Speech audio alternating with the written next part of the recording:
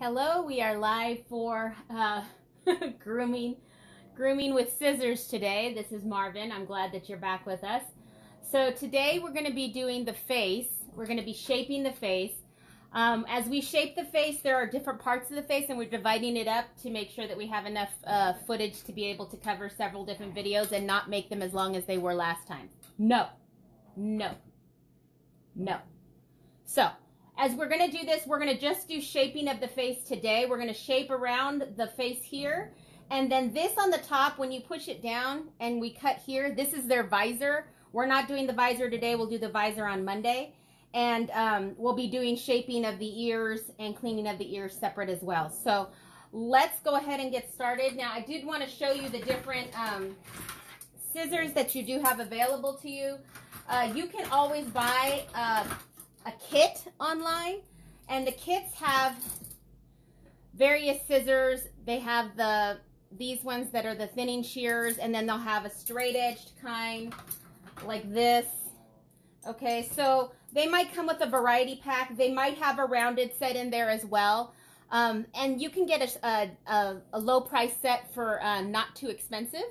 But those low price sets don't last you as long, so that's why we try to I'm trying to get you stuff that's not going to at least get you through this time. I mean, I understand that this is not something you may be doing. So if you wanted to buy a kit, you can get a kit of a variety of scissors. You definitely want the thinning shears, and you definitely want a rounded set. Now, if you want to just buy a rounded set would probably a good pair. This one's on Amazon, would get you, it'd be about $20. And you can see that these are rounded, but they are not thinning shears. Now, a set of rounded thinning shears, which will make the hair look more, it won't look so, the cut won't look so straight. It'll look a little bit more natural. Leave it. These ones run a little bit more expensive. They were about $70, but these are pretty much the only set of scissors you're going to need. So that's why they're a little bit more expensive. So I'm going to start with these, and these are the $20 pair, and you can see the difference. We'll do it on one side, and then we'll do it on the other side with these, and you can see the difference between the two. Because though both of them are really good, you can tell the difference between the cut on the one without the thinning part on them and the one that does have the thinning part. So we're going to go ahead and try that. I'm going to try it on one side right now. Now, before we get started, we definitely want to brush through, make sure we don't have any matting. So we want to make sure that that's all taken care of. And I see that there's people watching. So if you guys wanted to add in any questions, feel free. Always, there is matting right here behind his ear. And that's usually the place that they have the most matting. So you do want to make sure before you get started that you take care of those mats before. It just makes your cut so much easier. Okay, so I'm just getting, so I have a surface that I can go through easily. Okay, and as we already did in our previous video, he's already had his body cut down. So this is just for his face, and then we're going to be doing feet and ears and fanny all on different days. Okay, so we're going to split it up. All right, so this side I'm going to be using the thinning shears, or the rounded scissors. Okay, and again, this is really important because as they are rounded, you have less of a chance of cutting your dog as opposed to working with scissors that are just straight. The straight edge scissors are really, you stand a real high chance of cutting your dog. And you stand a real high chance of cutting your dog if the dog is not tethered. It's super important to have your dog tethered. So as you can see, there's already a rounded, for our dog, we already have it rounded because he's just been groomed within the last month. Now, your dog may not be groomed and have that rounded already there, but as you comb it through, you'll see a natural shape to their face. And that's what we're trying to do, go along the natural shape of their face just to make it rounded. As you can see with the rounded scissors, the cut naturally goes rounded. You can see how easy that is to just find and continue. And you see that the dog already doesn't want to sit still, and why tethering is so important. You don't want to cut the dog. You don't want to cut yourself. So it just makes it easier for everybody if you're able to have the dog tethered. It's safer for everybody. Okay, so you can see the difference between the two sides. So this is the side we've done rounded, and this is the side we haven't done yet, okay? So now I'm going to try and take my my rounded shears. And now I'm going to cut this side, and we're going to see if we can see the difference, okay?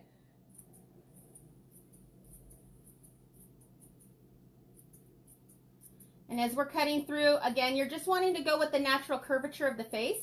And this might be a little easier for this dog because we've already got a curvature on the face. But if your dog doesn't, as you brush it through, you'll be able to see that curvature on the face. Now, this side we've done, and it's with the rounded side and the thinning shears. So as you can see, this side looks a lot more softer. This side, you can see the jagged cut. Now, either way, you may not care. I mean, you're just getting it done for at home, and that might be fine for you either way. So the more expensive set of scissors might not be something you would need at this time. But these are Griselda's, the shop owner, and I use them all the time now because it really is the best set. I prefer the way the cut looks. The other set these are mine, and this is what I was using prior to.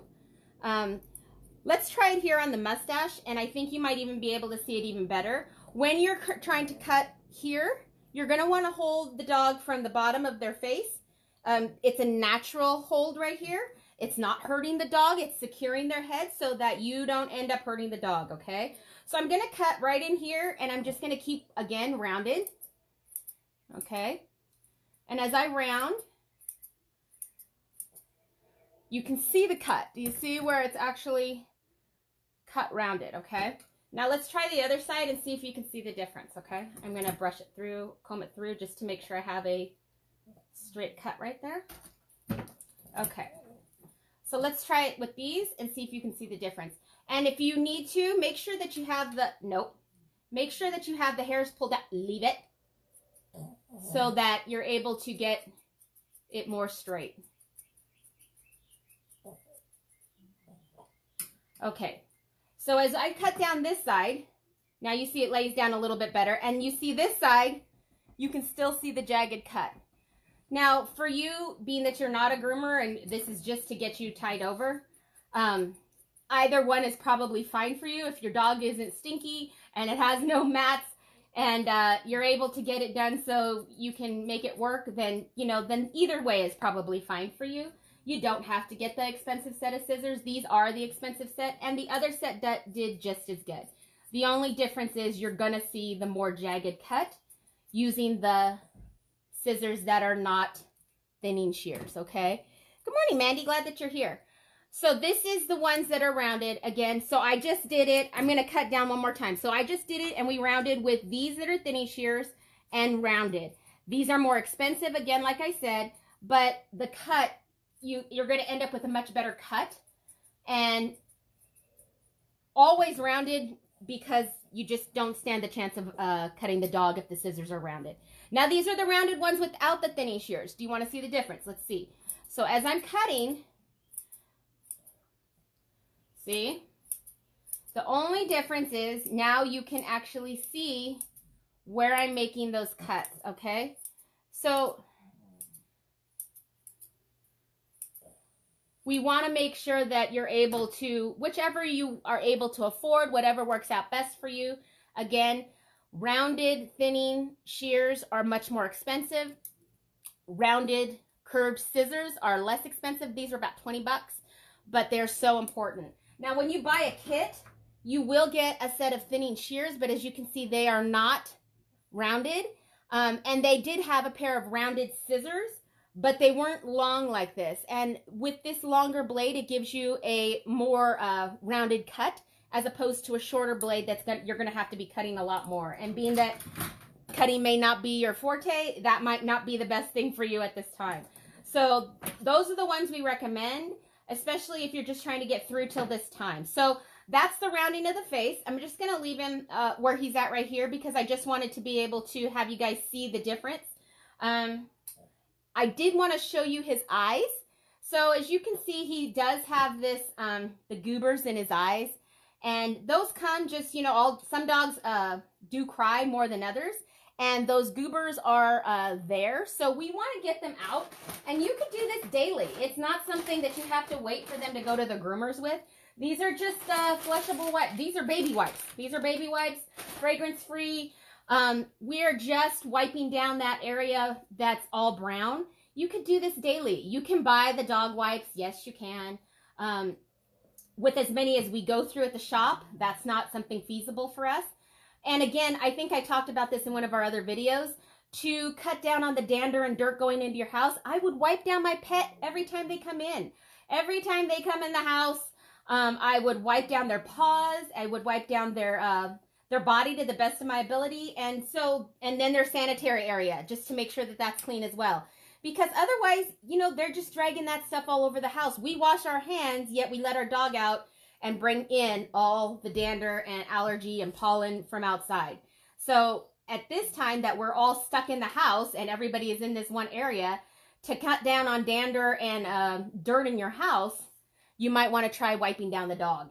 That's a big one. Okay, so right now I just cleaned that out so I have a clean surface. I do want to try and touch on his eyes. And a lot of people, that's really frightening. You know, they don't want to cut the dog or anything. This is just a soft brush. This is the one I use for my clippers. I just want those hairs to be dry and standing up, okay? So now you can see that the hairs are dry. They're standing up, all right?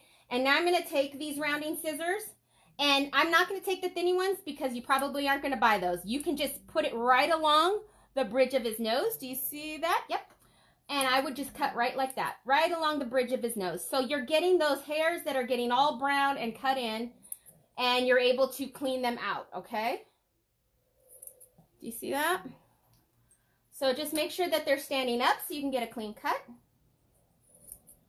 And then you can cut those out right around his eyes, okay? Now, obviously, he's got some browning on his face, and we can definitely cut that down a little bit.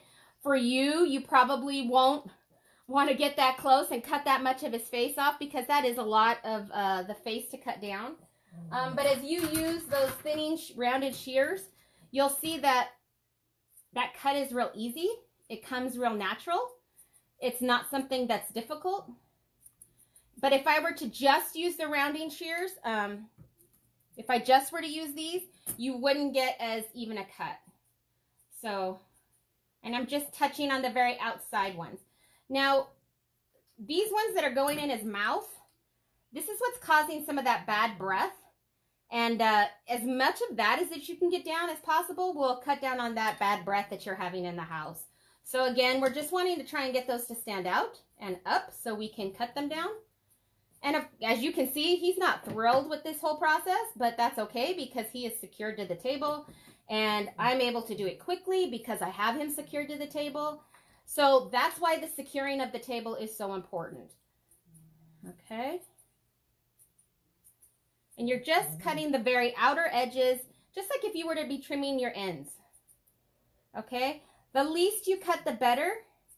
And unless you're super matted and you're just wanting to maintain, then that's a whole different video. And we could completely shave down the dog if needed. But, you know, we don't really, if you don't need to shave down the dog, you stand a better chance of not cutting your dog if you don't need to shave it completely down. So you can see there is still some right here by his eyes. I am going to take those with my rounded thinning shears. Nope.